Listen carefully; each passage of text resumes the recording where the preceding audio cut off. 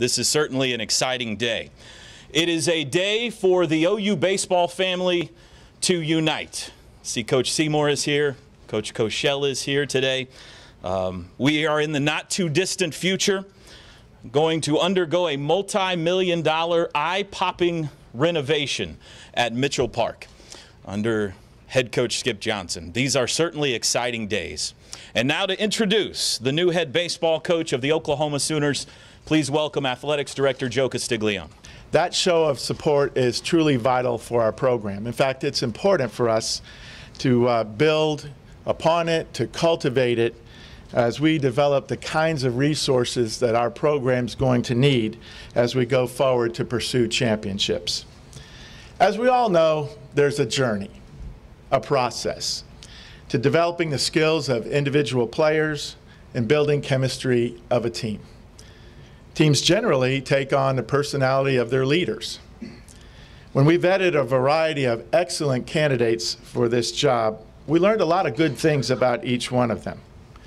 I'd like to thank Greg Tipton, some of our head coaches, our staff, that all served in helping throughout the search process. Really appreciate your input. And we wanted someone who had been part of winning championships, who had been to Omaha. We found it in Arthur Johnson. His passion, his purpose, his vision, his plan continually impressed us. Okay, I see a few of you. You're like, I think he just said the wrong name, Arthur. There are a lot of people in here who didn't know his real name was Arthur, did you? You're wondering, how do you get Skip out of Arthur? Well, not to digress, but as the story goes, they had a neighbor that was named Skip. And when his mother was pregnant with Arthur, Skip's older brother would pat his mother's belly and would say, "There's my skipper, there's my skipper." And so while he was born Arthur, from that moment he was always known as Skip. Regardless of how he got his nickname, we studied and learned a lot about his relationship building skills, eye for talent, his player development and knowledge of the game. All those that he would encounter came away loving him and being inspired by his own spirit.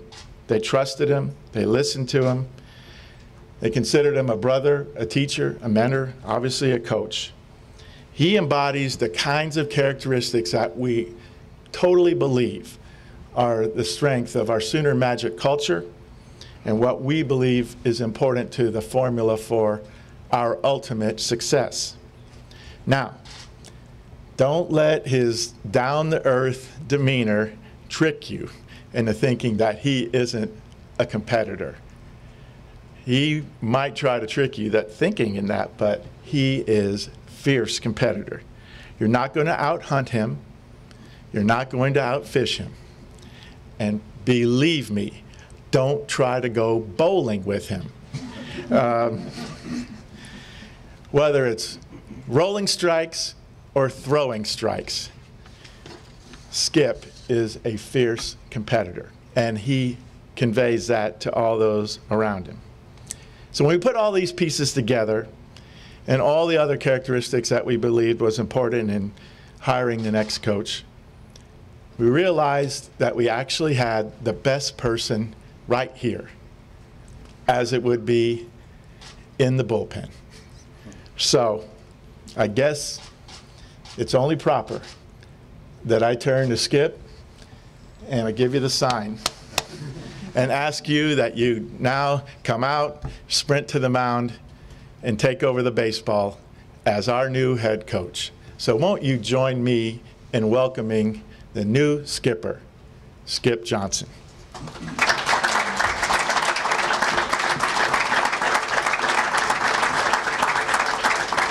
Thank you, Joe.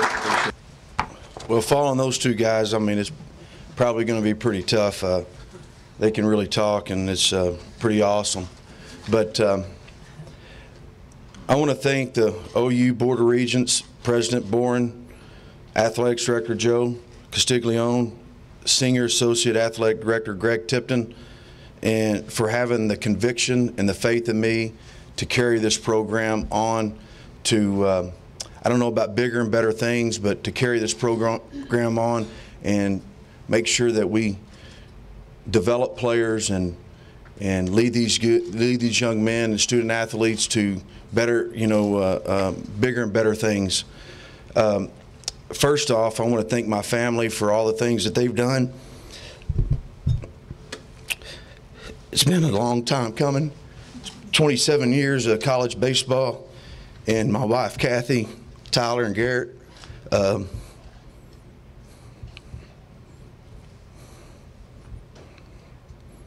a lot of long nights, probably waiting on me to come in from the road, putting 370,000 miles on my truck, or being gone for 27 days in a row recruiting and just trying to make ends meet when I was in a junior college in Corsicana, Texas. But I want to thank you guys for being here for me. The next thing I want to kind of start is I want to thank Ryan Gaines, Mike Anderson, Dylan Stanley, and Berto for being here, and Robert Fulton for being here for me, and to talk about the family over at the baseball field and what we've done. To our players, relationships is everything with me. I think it's you can go win national championships, but it's the relationships that matter to me. It's getting a phone call at 2 o'clock in the morning, or the guy's struggling in professional baseball, or he comes in your office and talks to you. That's what matters. We can win championships. There's no doubt I want to win championships as bad as anybody.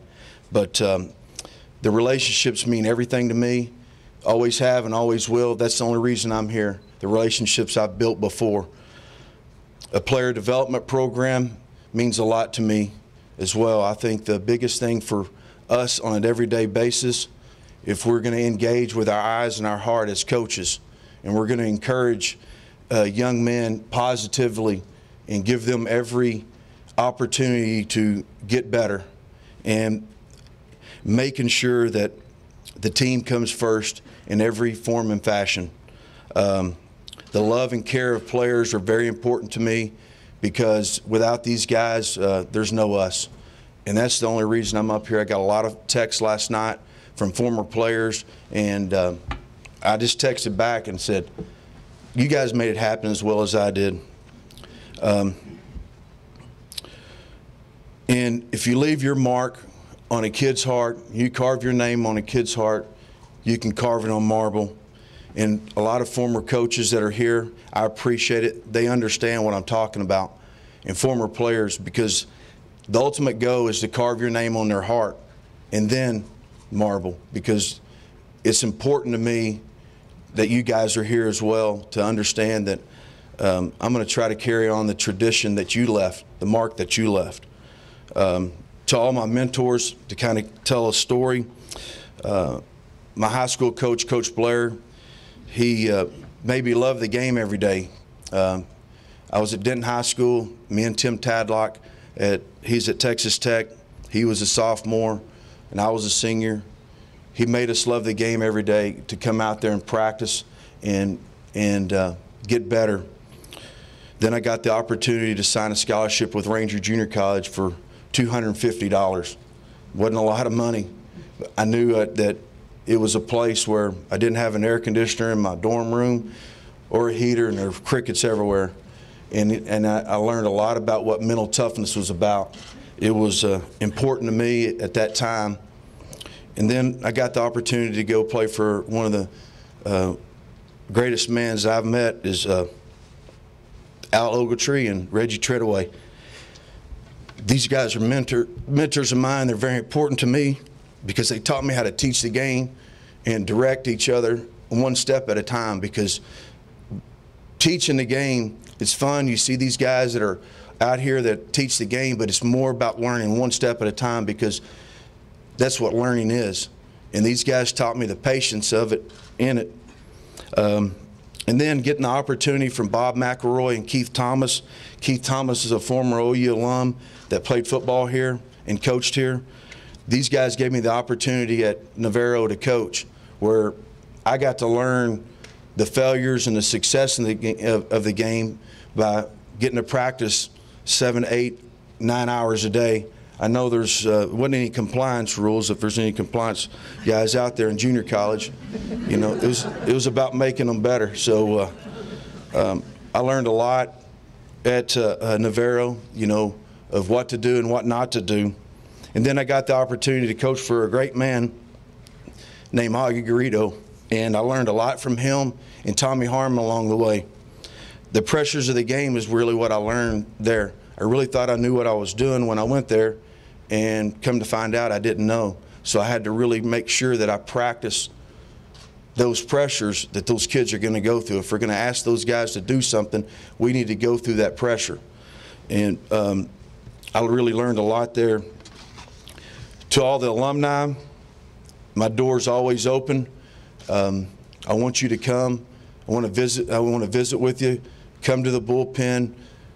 Come around. These guys want to know what you went through when you were here. It's important to our players to understand that you left a mark here, and we're going to carry on the tradition, and we're going to carry the torch. To the guys that sit out on the berm, it's very important that you guys are there for us as well. The red couch guy that sits out there that we have fun with, have to send the policeman out there every day.